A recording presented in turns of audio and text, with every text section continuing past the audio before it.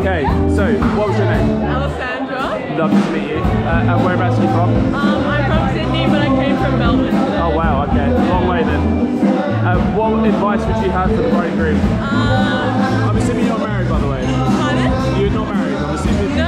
Okay, so you're assuming what would be good advice for a married couple, yeah? You can never have too much coffee. Yeah, definitely. Oh my god, that's such great advice. Thank you so much. Oh, good. That's sweet. What advice would you have for someone about to have their second child? Get their bedroom sorted. That's the first thing. Make sure that you evenly disperse the toys. Otherwise, one feels like they're being like, you know, sort of the other. Other than that, enjoy it and say goodbye to ever spending some time together. That's what's coming. That's your future, babies. Okay, that's a good start. All right, Gabby. Hi. What would you like to say? What? What would you like to say? Do you want me to interview you? Yeah. Okay, what's your name? Gabby. Full name? We might not know. Gabrielle Fortunato. Okay, where have you come from? That's a hard question. The UK. You come from the UK to this? UK, yeah. Any advice for the bride and groom? Don't kill each other. That's perfect. Okay, who are you? We're Gabrielle's parents. I'm Philomena, this is Ellie. Very good to meet you both. I'm Ellie, that's Philomena. Get the order right. Yeah. How far have you come?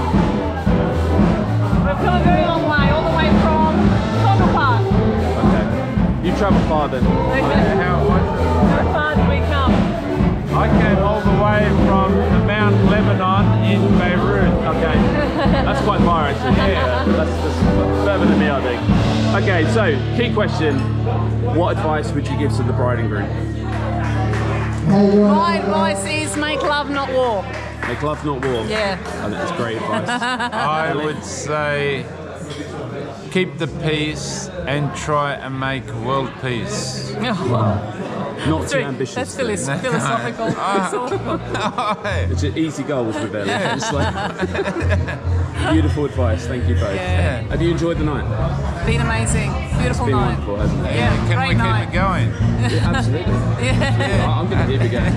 They might try and shut me out, but I don't care. I'm here for once in a lifetime. That's it. Now you're coming back. We're having you Absolutely. back in Australia. Absolutely. Yeah, with your family. Oh, for sure. You're welcome. You might not want my family over, so they'll be here anyway. It's lovely to see you guys. Thank you. Thank you very much. What's your name? Beth, Beck. How far have you come tonight? I've come all the way from Condell Park. Oh my god. That's So at least far like 20 away. miles. So far away. What advice would you give to the bride and groom? The wife that is always correct. So, Paul, don't even bother arguing with your wife because she's always going to be correct. She's always right. The wife is always right. That's my advice. Right, what's your name? Gino. Okay, where have you come from? England. England. Where in England? Cambridge. Cambridge. What is your advice to the bride and groom?